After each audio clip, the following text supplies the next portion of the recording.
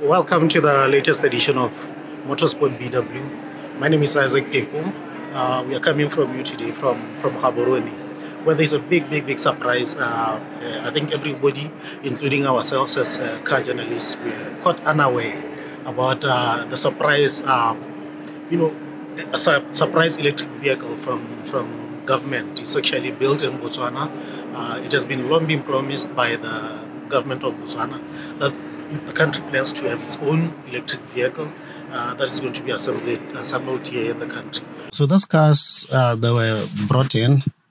The warehouse in Gaborone, so this warehouse is the plant where the cars are going to be assembled. I think at the moment now, the plant can only produce 1 to 2 of these SUVs and one bus. That's in a single day. So you can maybe calculate on how much they're going to produce in 1 month. So yeah, man, I'm coming from a perspective of a motoring journalist. So yeah, man, I saw the cars and I was a bit surprised. We didn't expect this. This was a well-kept secret. I think within the government system or within the government offices, this is a project where the BITRI, the organization or parastatal that is responsible for innovation and technology, okay, they're the ones who are maybe spearheading this project here.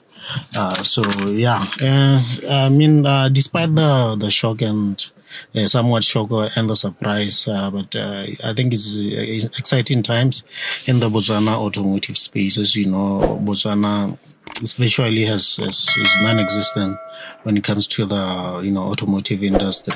So this is a good development. I mean, from a perspective of a motoring journalist, this is a welcome development. We are looking forward to maybe what this plant or it's like a semi-automated plant. So I think you need a fully automated plant to be able to produce this type of technology, this type of cars. You need to be fully automated meaning that maybe you have to have sort of like robotics there where you just plug in and the robotics will be responsible for maybe fitting everything together.